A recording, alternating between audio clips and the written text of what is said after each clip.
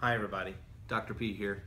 I just wanted to take a few minutes to tell you about a new product that's come out of some research that I've been doing in the area of frankincense production. I've had a lot of people ask me to elaborate on this product after I did an online class, video class on EO chemistry, where people ask questions on a live feed, and one of the questions was about some things that I was excited over in the last year that has been developed in our lab. And one of those developments is in the area of frankincense. So I developed this process for making frankincense oil that it's a distillation in combination with some other technology that I can't really talk about because it's licensed by another large company. But this process produces 30% yield out of a resin. Let's say it's Boswellia carterii, which is mainly what we've been experimenting with, which would normally only yield about a 6% oil yield by steam distillation. But with this new process, which we call the Pappas process, we are able to produce 30% oil out of the resin that we would normally get 6% from.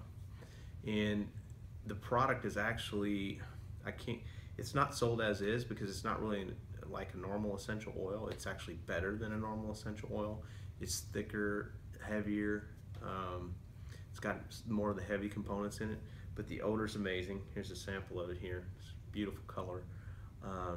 And just a richer, deeper frankincense. And another product that we get out of this process is a really nice boswellic acid powder. And this powder, which looks like this, I don't know if I can see that very well or not, but it's a really nice consistency. And you know, boswellic acid right now is a very hot topic because of the anti-cancer studies and things like that. It's got some really nice skin properties as well.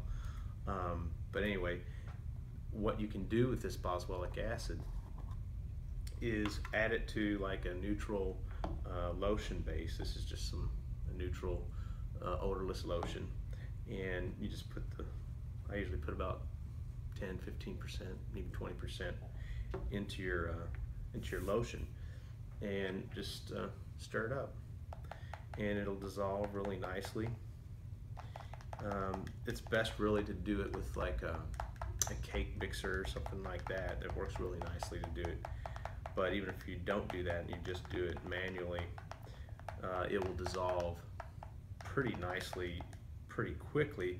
If you still have some chunks in there after stirring it for a couple minutes, you just let it sit overnight, and they'll basically just turn to liquid inside there, and you just stir it up, and it's really nice. You just get a nice, like, really tan colored lotion. And what's really great about this lotion is that it's got the aroma of a really nice frankincense left in it. You don't have to add any fragrance to it.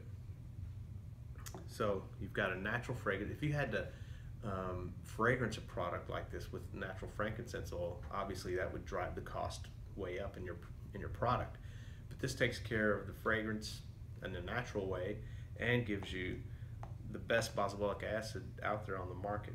This is the only boswellic acid ex carterii, because most other boswellic acid, actually every other boswellic acid on the market is coming from China, from Boswellia serrata, which is the cheap Indian frankincense variety. So this is the only boswellic acid ex carterii on the market, and it's just a beautiful product. You can also get it in a form that's wet, still wet before we dry it out. And this, in my opinion, if you want a stronger odor in your product, is the way to go, because this is going to give you even more bang for your buck. in the final product in terms of the odor. So either we can do either. This takes, you know, it's an extra process to dry it and get it into the nice powdery form, but the crude form, which has more of the actually the oil in it, is going to also be made available.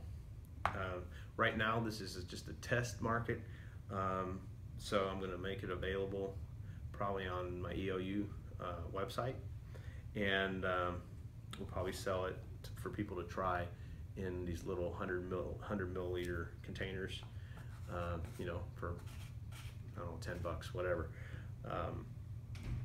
And then, you know, hopefully somebody will want to pick it up and, you know, distribute it and buy in large quantities and resell it, because that's not what I want to do.